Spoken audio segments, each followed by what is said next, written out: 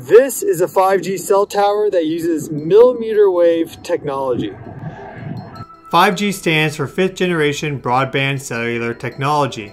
This video will explain the differences between 4G and 5G by examining their physics of propagation. Each cellular service provider has their own frequency bands that they use, and in the city I filmed, the Verizon network is dominant, so we'll use their operating bands to draw comparisons between 4G and 5G. Verizon's 4G network operates in the 700 MHz to 2.5 GHz range, whereas their 5G cellular technology operates at higher frequencies in two bands, at 28 GHz and 39 GHz. Before we continue, we must first understand what frequency, the megahertzes and gigahertzes, means. So let's do a brief overview of what an electromagnetic wave is. Electromagnetism is one of the four fundamental forces of the universe, alongside gravity, the strong nuclear force, and the weak nuclear force. Photons are the carriers of electromagnetic waves. In a vacuum, electromagnetic waves travel at the speed of light. These waves consisting of a magnetic field of potential energy, orthogonal or 90 degrees, to an electric field of potential energy, both of these fields being orthogonal to the direction of motion of the wave. Cellular networks use electromagnetic waves to transmit and receive information to and from electronic devices.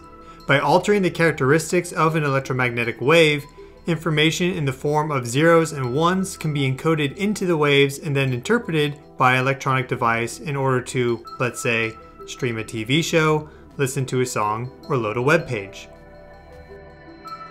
How often an electromagnetic wave cycles is known as its frequency, denoted by the SI unit Hertz. A 3 Hz electromagnetic wave cycles 3 times per second, whereas a 30 Hz electromagnetic wave cycles 30 times per second.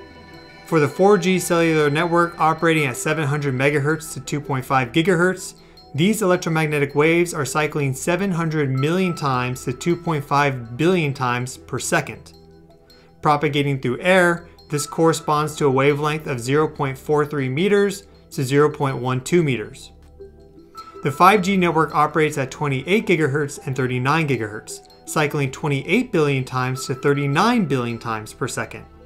Propagating through air, this corresponds to a wavelength of 10.7 millimeters to 7.7 millimeters, which is why 5G is called millimeter wave technology. Both 4G and 5G operate within the microwave section of the electromagnetic spectrum.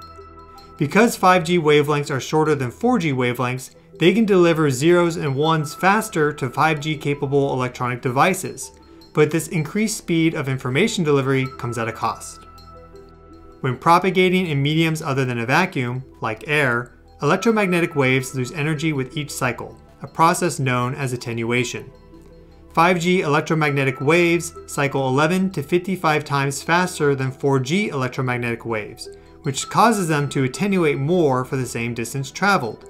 And since they dissipate their energy faster, more cell towers are needed for an area to have sufficient cell coverage without dead zones. As a side note, naturally occurring electromagnetic waves known as the Schumann resonances range in frequency from 7.8 to 39 Hz, and therefore cycle billions of times less per second than the waves of a 5G cell network.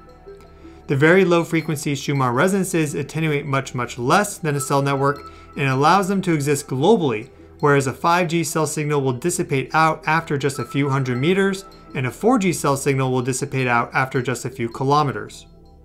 I recommend you watch my video on the Schumann resonances to learn more about how our planet naturally creates these electromagnetic waves that are felt worldwide. Because of the physics of attenuation, more 5G cell towers are needed than 4G cell towers in order to blanket the same area and usable signal.